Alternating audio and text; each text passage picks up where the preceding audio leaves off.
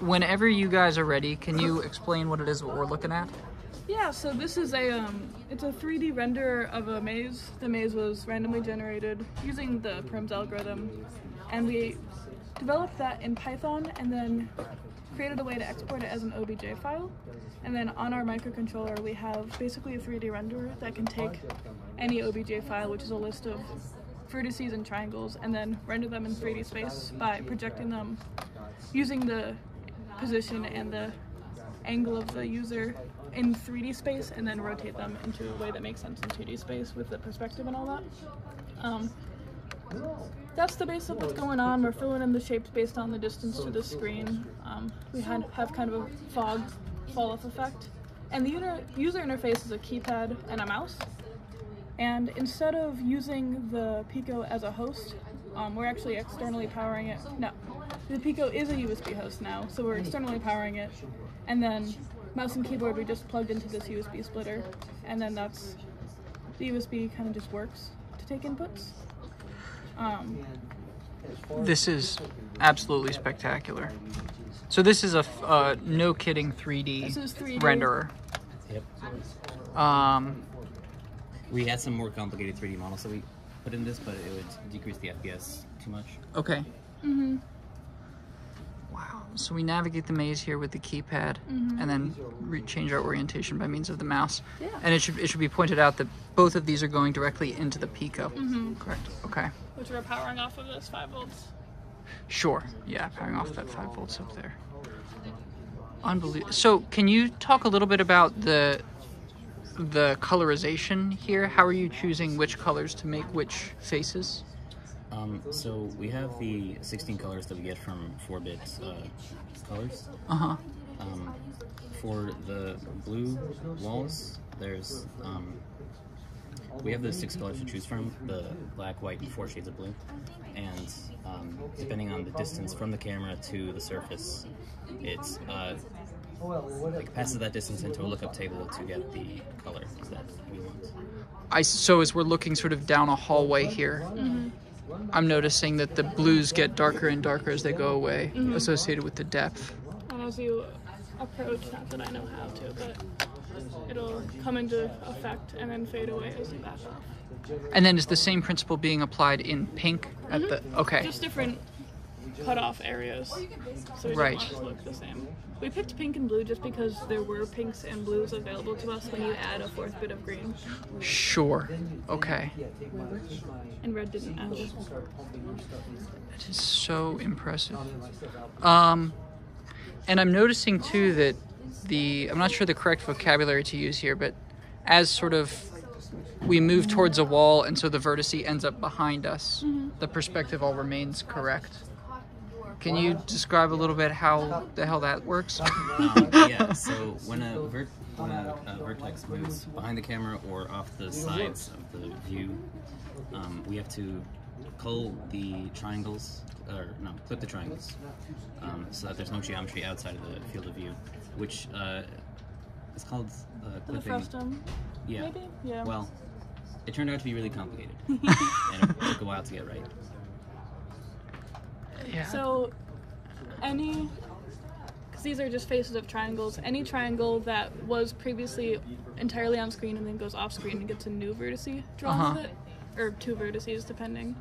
So every face, every frame is new triangles, and they'll only ever be within the field of view, so not right or left of the camera. Unbelievable. And our far plane is twice the whole width of this maze, so that'll never cut off. Let's see if I can find my way out of here. With one hand. I think that's right. I've like memorized the maze at this point. Yeah. Wow. Okay, so here's the exit, and if we walk out of the maze and turn around, we can see the exterior of the maze here. Can we walk around the side of it? Absolutely. So now we're walking up the outside of the maze. There's the corner. Go around the corner here. And this is the second way of solving the maze. And there's the entrance. Okay, so we walked out the exit, back around the whole structure, and back to the entrance. Wow. And so for a while this whole thing existed in sort of a wireframe look. Can you how tricky was it to go from a wireframe representation for this maze to the colorized version that we're looking at now? Not the trickiest thing we had done, but definitely an amount of thinking was needed to... Okay. Yeah. Something we had to add was the Z buffer, which stores basically for every pixel in the view how far is the nearest surface from the camera. Which, with the idea being that if you have a triangle and it's farther away than that, then you don't render it. Okay. So like right now, for instance, this view that we have of the maze, there's sort of a wall and a passage back here, it seems. Yep. A wall and a passage here, and then a wall here. And what am I trying to say here? So it is the case that the near stuff is being drawn over the far stuff, and that's being implemented with that Z buffer? Yeah. So is it being rendered sort of back to front, or is it something more complicated than that? The order in which the triangles themselves are drawn to the screen is mostly random. But it's just that the ones that are in front end up being overriding anything that's bottom. Okay. Yeah. Okay. And the walls that are kind of not shown because they're behind another wall are technically being rendered, just drawn over. Okay. And I'm noticing that you're indicating up here a measurement of the speed with which you render each frame. Yeah. And it's fast enough that it feels, as I move this mouse around, it's completely reactive. It's been a nice measure to see as we add, for example, triangle shading, how it impacts the frame rate. Or as we add clipping, does that make the frame rate better or worse? Sure. It's nice to see that progress, as the project did. Wow, really neat. And then from a hardware perspective, just to briefly summarize. Oh, yes. USB keyboard and mouse. Yep. And then can you just sort of walk me through the connections here? Yeah, so user interface goes into this USB splitter, all just USB-A types. And then this we plug into what ends up being USB-A to USB-A through a weird breakout board homogeny. We're connecting power to power, ground to ground, diff pair to diff pair, just as is. I was kind of curious about any noise implemented by crossing the diff pair, kind of far apart, but it's been fine. Okay.